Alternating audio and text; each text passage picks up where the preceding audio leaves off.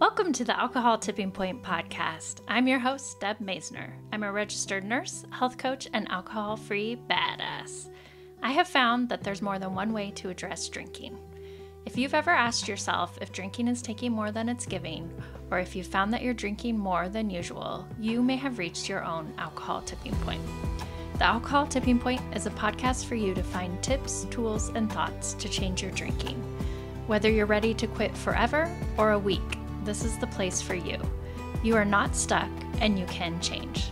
Let's get started.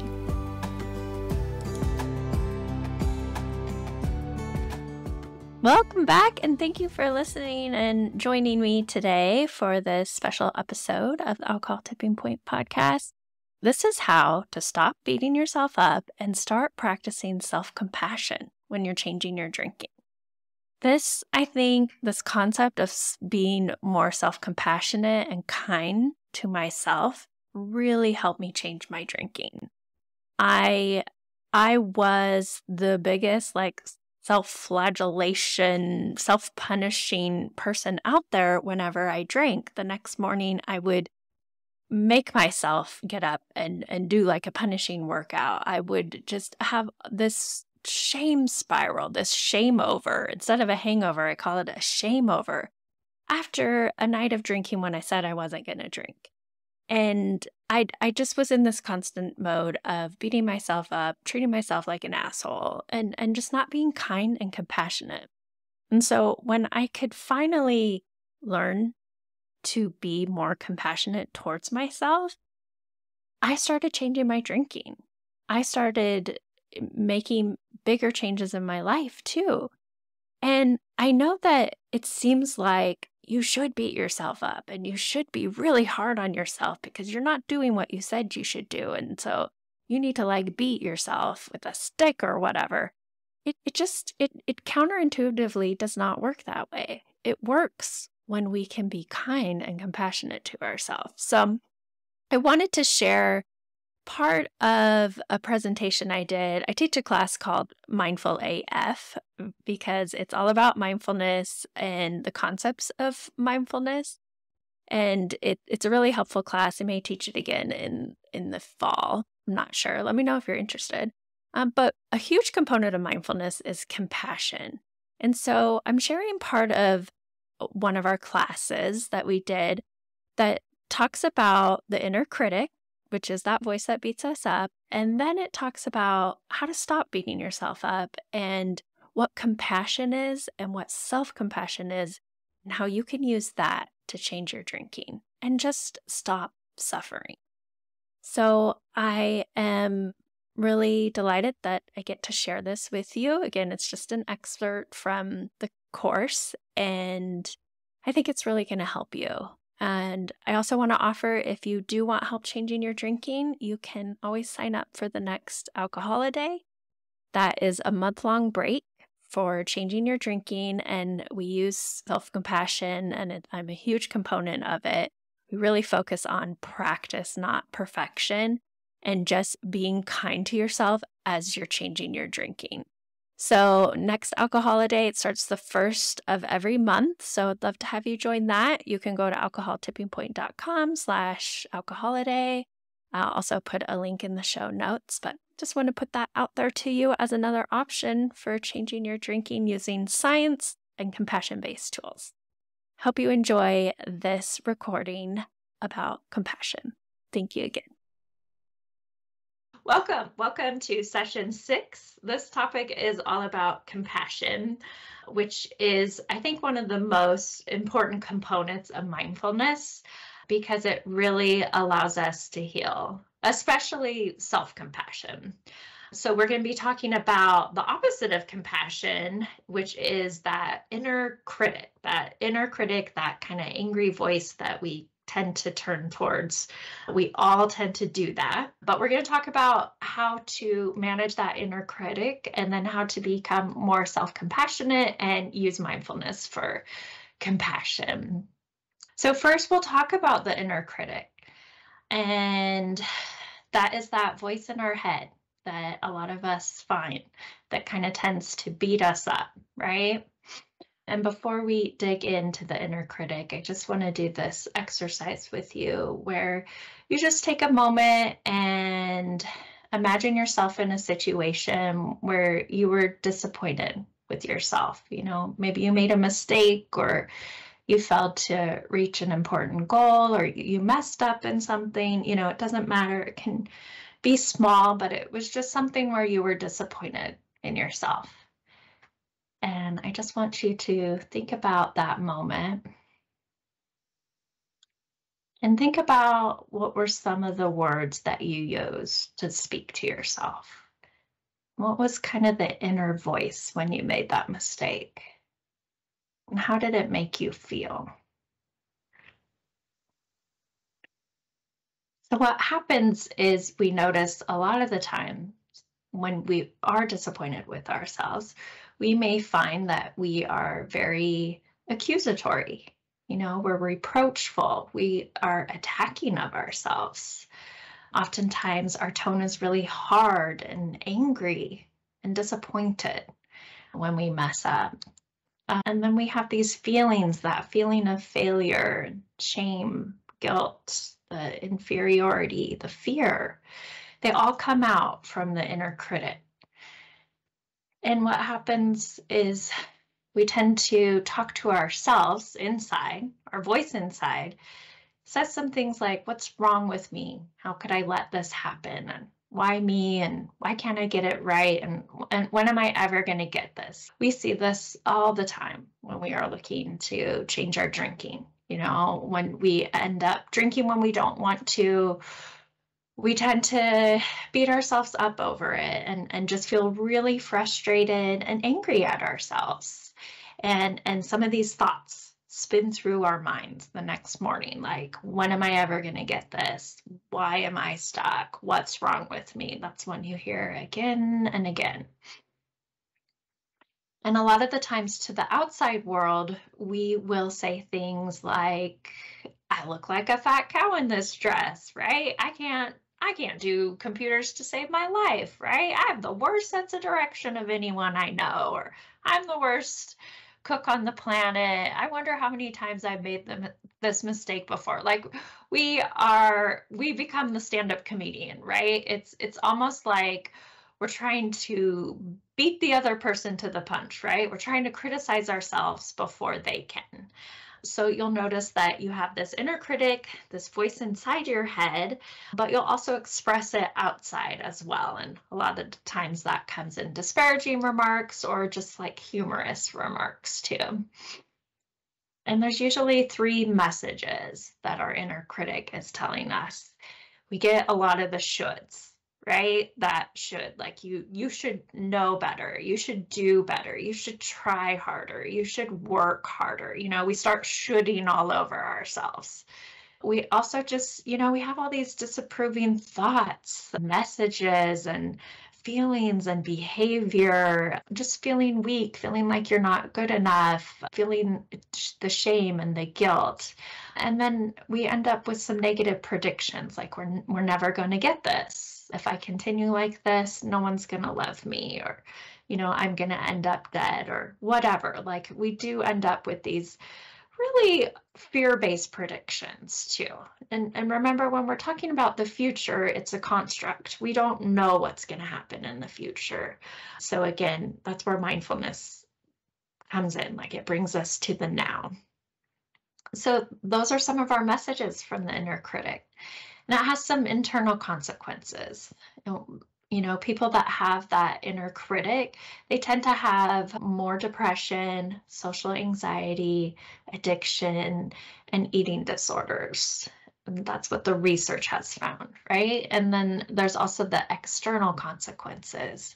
So if you score high on being self-critical, it's been shown that these people have less friends and they're less satisfied with social support. They're more negative after a stressful event. They have lower levels of trust, and it just makes life harder. It really makes life harder. They definitely have shown research that it is related to how you grew up, what your family situation was, The thing about our inner critic that's so important, and it'll kind of come out when we talk about befriending your inner critic, is it's actually there to protect you. It's actually there to help you and help guide you. It thinks that it is doing a good thing, right?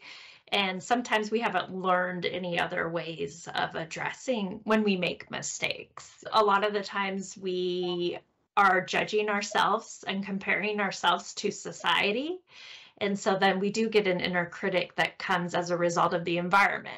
I'm thinking about body issues is a huge one that's kind of based on what's going on in society, right? So family, environment, all of that can play a role into how we talk to ourselves. But it's very normal. Everyone has an inner critic. It's definitely something that we have. It's just how do we listen to it and use it in a more constructive way instead of a beating ourselves up way, right? So because the opposite of the inner critic is having more self-compassion with ourselves. This next slide is about befriending the inner critic. Because remember, a lot of what we're doing with mindfulness is we're not resisting, we're allowing.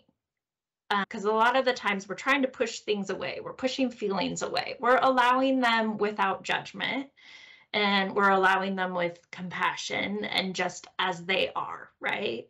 And so when you do notice that negative voice come up, you can welcome it. It's just like a messenger, right? Because all of our emotions are trying to tell us something. You can even be like, oh, hello, shame voice. What are you trying to tell me, right? And then listen, because a lot of the times it's looking out for you. That shame voice, say you did drink again and you have that critic that's like, oh, you drink again, you're never going to get it. What's wrong with you? Just say, oh, hello, morning after voice. Like, what do you have to tell me? And behind that voice is concern, right? It still is like, I want you to get this. I care about you. I know you deserve this. You are worthy of this, right? You're just listening to like, what does it have to say? And then thank it. Thank you. Thank you, morning after voice. Thank you for sharing that with me, right? And then allowing it with self-compassion. So again, that's back to the not resisting, just letting it be, processing it. It just helps you process that emotion and that voice and allow it without judgment. Like, okay. And then I'm going to do this, right? Thank you for your message. Here's a cup of tea. Let's chat together, right? Befriend it as you would a friend that is going through a hard time, a friend that does come to you the morning after, that is concerned about you. Like, oh, I can really see you care. If you didn't care, you wouldn't say anything, right? You wouldn't even have that reaction afterwards, but you do care. Well, so we're going to talk about compassion and self-compassion. So compassion, that basically is defined as the sensitivity to the experience of suffering, and then coupled with a deep desire to alleviate that suffering. We wish the best for other people and we wish that they don't suffer. And with compassion comes acknowledgement of pain, understanding that there is pain and suffering, that is part of life, having empathy, and having acceptance of the person who suffers, accepting them as they are, and having a wish that that suffering may decrease. And so when we talk about self-compassion, that's just turning compassion inward, relating to ourselves as the object of care and concern whenever we are faced with the experience of suffering. Because we all suffer at some point. That's that 50-50 rule, right? Sometimes life is awful, sometimes it's awesome. So when it's awful and suffering, it's basically pain, right? And emotional pain. Sometimes physical pain too. I mean, when we think about suffering, maybe from cancer or an illness or something. But it's just recognizing that we can care for ourselves and have concern about ourselves. And so there are some misconceptions when it comes to self-compassion. Some people think maybe it's selfish, right? Maybe it is just doing too much for ourselves. We should be taking care of others, right? But it's that whole put your oxygen mask on first before you can take care of others. And it really does make it easier for you to take care of other people, especially kids and parents. If you're the caregiver for a parent or friend, like, it makes you show up. You can show up better to take care of others when we take care of ourselves. Some people think maybe it's sugarcoating, right? Maybe it's not acknowledging what is going on, not acknowledging that there is cancer, that there is a drinking problem, that there is whatever suffering is there, right? We're not sugarcoating it. We are allowing it and we're acknowledging it. Self-pitiful. It's not feeling sorry for ourselves. It's not being a victim. We're recognizing, okay, I'm going through a hard time and I'm going to take care of myself and take steps to improve that. And it's not passive. It doesn't mean you're just being complacent, right? It doesn't, a lot of people, when I do health coaching, especially at the hospital, a lot of people have like weight loss goals or something. And they think, well, if I'm not hard on myself, then I'm not going to do the goal. Like, I'm not going to show up at the gym, right? If I'm not like, hey, get your lazy ass into the gym, right? They've actually done a lot of research on this, and they show that when we are more of like coaches and cheerleaders, then we're more likely to be motivated and we're more likely to spend time on self-improvement than if we're like cracking the whip and being that authoritarian, just hard ass, right? It's okay to be your own cheerleader in a positive way. You don't have to beat yourself up to get anything done.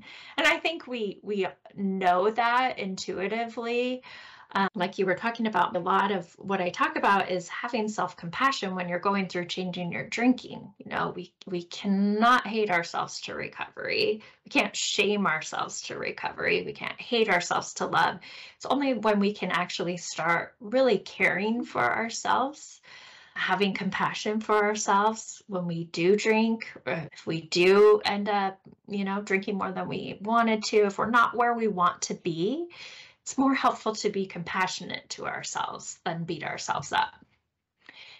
And so one analogy is the hammer, right? So when we do something physically to hurt ourselves, say we are hammering something. Obviously, I'm not doing a lot of hammering. I'm not very good at this analogy, but say I'm out there building something and I hit my finger and I get a wound, I get a physical wound. We take care of that wound, right? Say you're chopping up vegetables and you cut your finger. You don't just like cut it again. You don't hammer yourself again. We take care of it. We stop and we care to the physical wound. And so self-compassion is stopping and it's caring for the mental wound, right? And that's something we don't always do. Sometimes we beat ourselves up again. Sometimes we have a mental wound. We have something, we make a mistake and then we beat ourselves up again after the mistake. There is this Buddhist teaching about the second arrow. And what it refers to is that emotional pain is the same as being hit by an arrow, right? You can heal from this, you can take care of it, you can allow it to heal itself, right? But sometimes what we do is we shoot ourselves with a second arrow. And so the second arrow represents all the thoughts, the feelings, and reactions to that painful event in our life. right? That injury from the second arrow, it's actually magnifying the first arrow, right? We start to have more negative thoughts. It just gets worse than allowing the first arrow. And it's kind of like the data, not drama, right? So something happened, we can acknowledge it. Let's say we drank and we didn't want to. Well, the suffering and the additional pain is the drama that we layer onto it. That's that second arrow where we just start beating ourselves up about it, right? So that's where we want to be compassionate and allow, like, there is emotional pain, and I'm going to heal from it, and I'm going to take care of myself right now. I'm going to address this wound. And so when we talk about the self-compassionate voice, this is just a good comparison of, instead of saying, like, what's wrong with me, say, I tried my best. Instead of saying, how could I let this happen? Say, I'm human, just like everybody else. Instead of, I can't do anything right. I never signed a contract to be perfect. Nobody is perfect, right? If I continue like this, I will inevitably fail. Instead, you can say, I learned something. I learned something from this. Instead of saying, like, a child could do it better, say, next time, I will do it differently. That is what the self-compassionate voice sounds like. And so when we talk about 3 components of self-compassion, this is actually part of the Kristen Neff research and part of the book that we're reading for the Alcoholiday group, which is called Self-Compassion. What we're talking about is self-kindness versus self-judgment. And we're talking about common humanity versus isolation. And we're talking about mindfulness versus over-identification. And I'm going to get into each of these components some more as with these next few slides. So let's go with kindness versus self-judgment.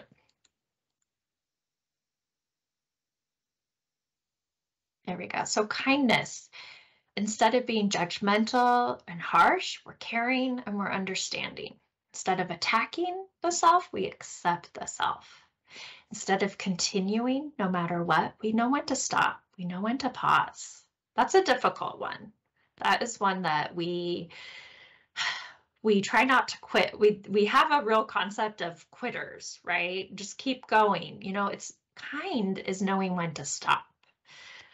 Being hard would be focusing externally to solve the problem.